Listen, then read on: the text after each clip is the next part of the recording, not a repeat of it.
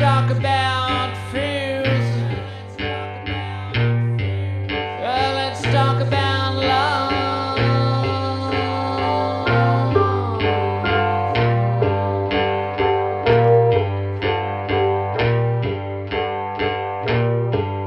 Yeah, I got fears,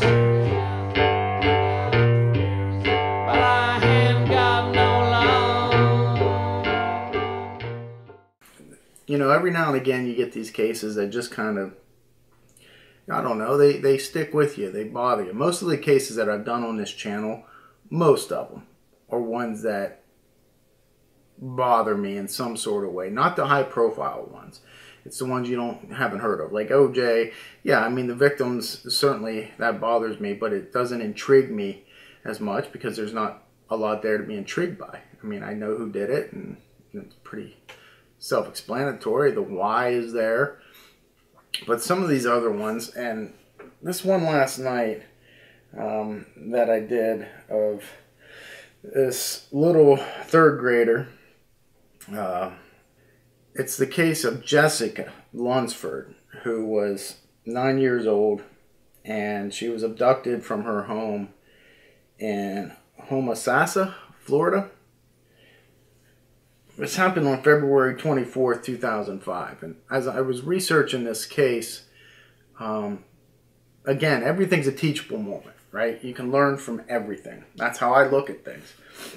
So when you look at this horrible crime, there's some things that you can relate to other crimes, let's say Idaho, okay?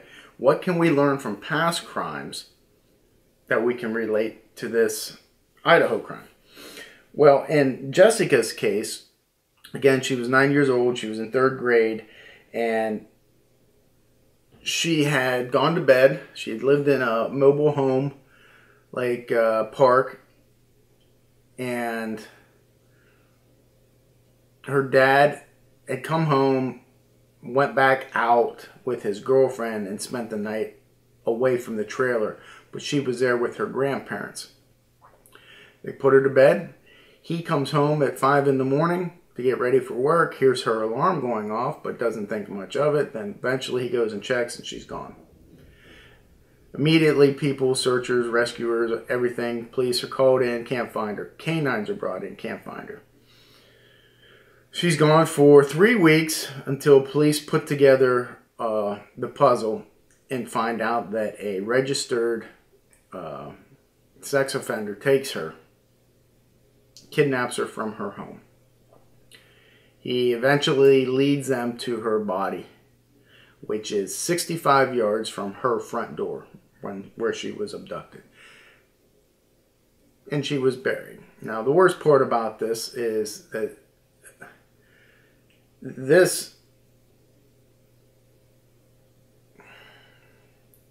piece of garbage, and it's funny as I use that word because that's exactly how the sheriff described him to the newspapers that day, as a piece of trash. Now, I wouldn't have done that if I was a police chief or a sheriff publicly, but certainly on a channel like this, there's nothing wrong with that.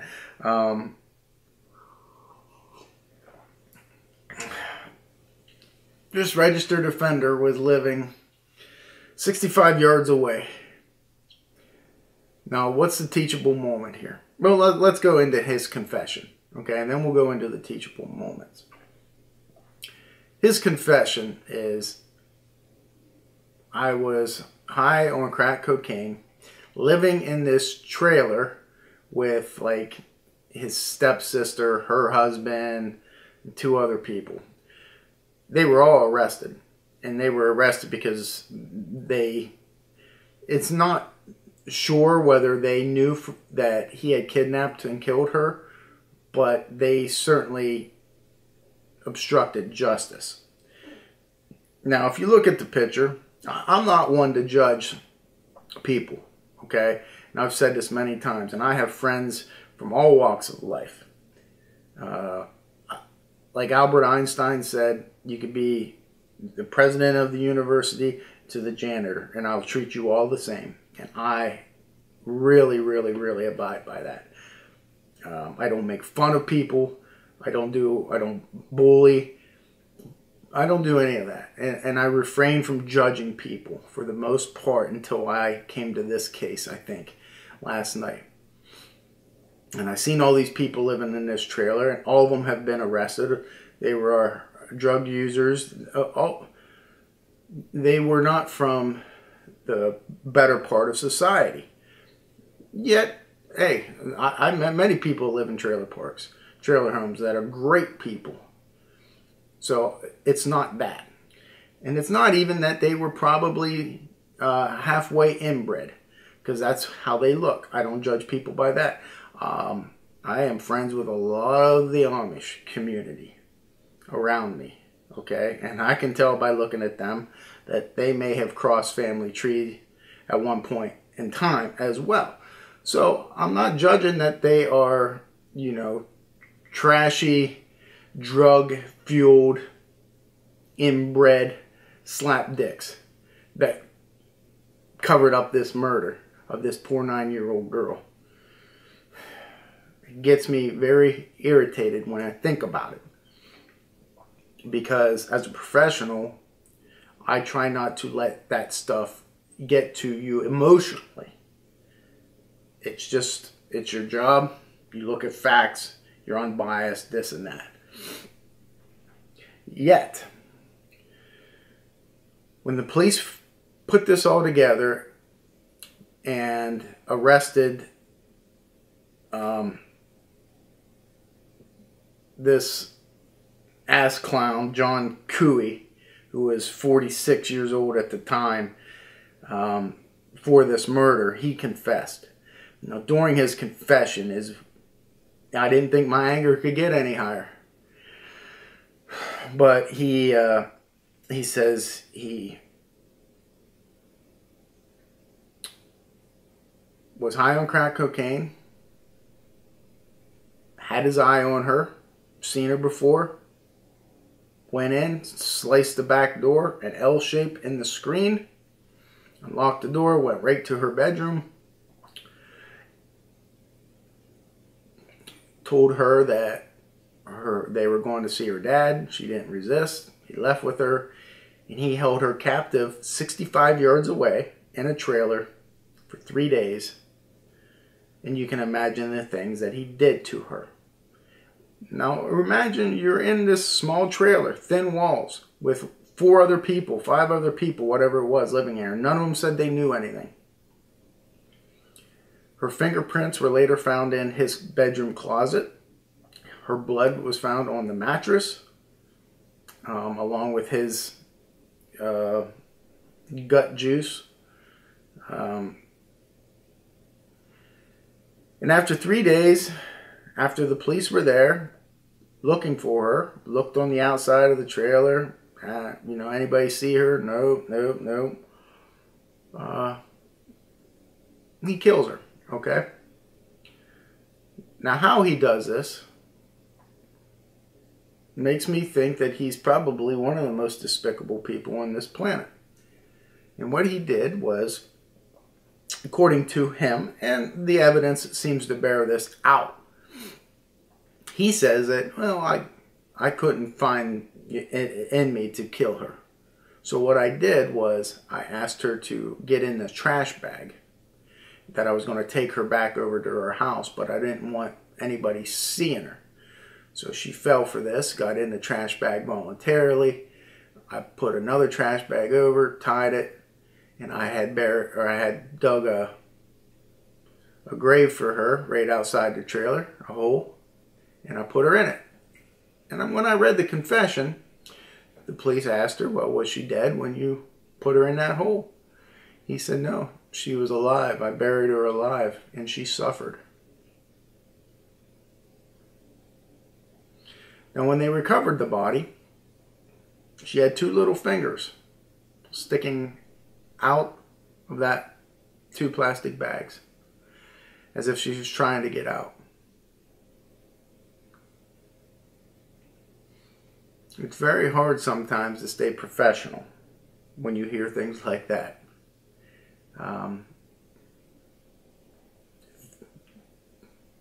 It's not often that I can say, well, I'm glad.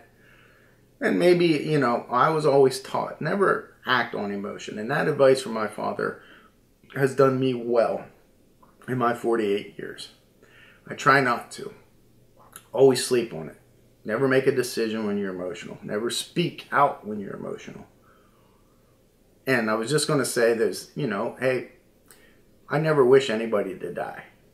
For the most part. I'm glad this guy did. He died in prison. Is there anything that we could have learned from him? No. I don't think he's a serial offender. But he had that, obviously, his urge. He was a registered sex offender. He had done this before, not killed anybody that we know. But his confession provided a lot of insight.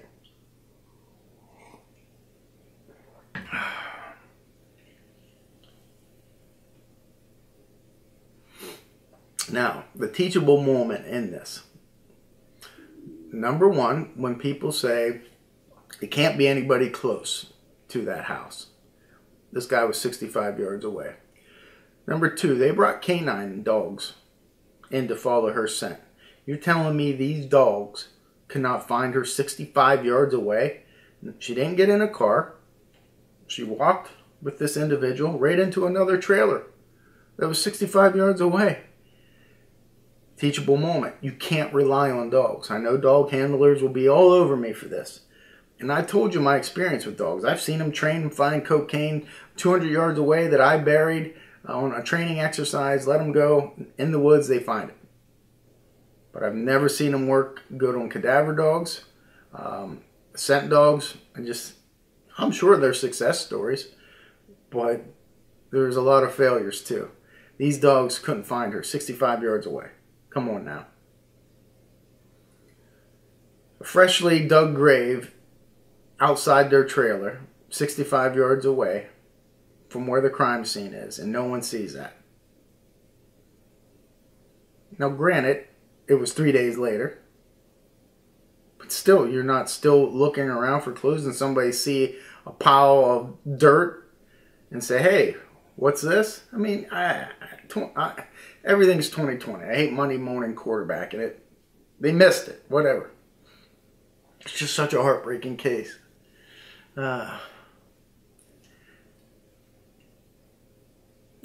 what else did I have written down about here? Teachable moment. Idaho.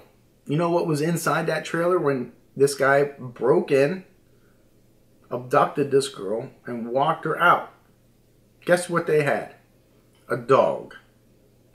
So all of you people that said, well, it had to be somebody in Idaho that they knew because the dog didn't bark. That's asinine. That's not true. It's simply, it's not a fair statement. You can't make that. In this case, they had a dog.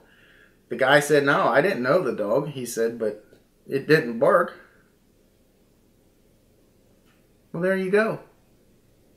Direct correlation to the Idaho murders. Teachable moment. The sheriff, I have down here the quote after he was arrested. He's a crackhead.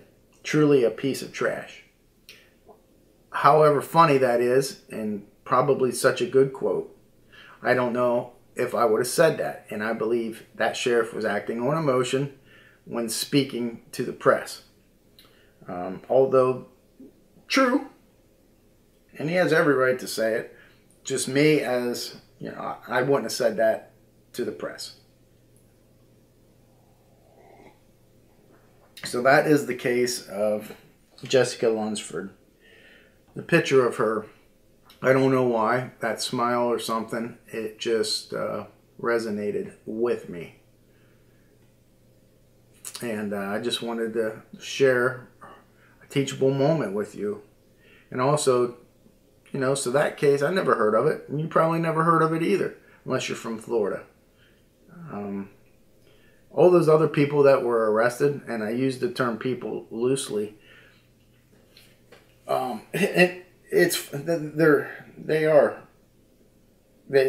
glad they were held accountable, okay? I'm not going to stoop to name calling or anything like that. And we have a case like that in my area where this lesbian couple are together. I think they're married. And one of them's mother lived there with them, and maybe her boyfriend, all in a trailer with 2 children. I forget the ages, but they were like maybe 8 and 9, we'll say, something like that. 2 girls. They starved these girls to death and killed them, tortured them, put them in hot water, made them stand in a corner for 8 hours, fed them like 1 pea a day. Clear child abuse, neglect case beyond anything you can ever imagine. Buried them both in the backyard. They were arrested, and they are in jail waiting the death penalty. These 2 were arrested. The mom of one of the lesbians was just released on supervised bail. I saw that in the paper. Now, she didn't do anything per se, but she didn't do anything. She knew about the abuse, and she kept her mouth shut. Is she just as guilty as the other 2? I don't know if as guilty, but certainly guilty, and guilty by law. Should she be out on supervised bail? You know, that made a lot of people angry, and I understand. So that has correlations to this case because of all the slapdicks that were in this trailer where Jessica was being held captive, who said they didn't see anything, didn't know anything, but yet they took the offender after he murdered her to a bus station, bought him a bus ticket, and sent him out of town, where police ended up catching him. So I think they knew something, okay? And I hope they were held accountable to the highest degree. But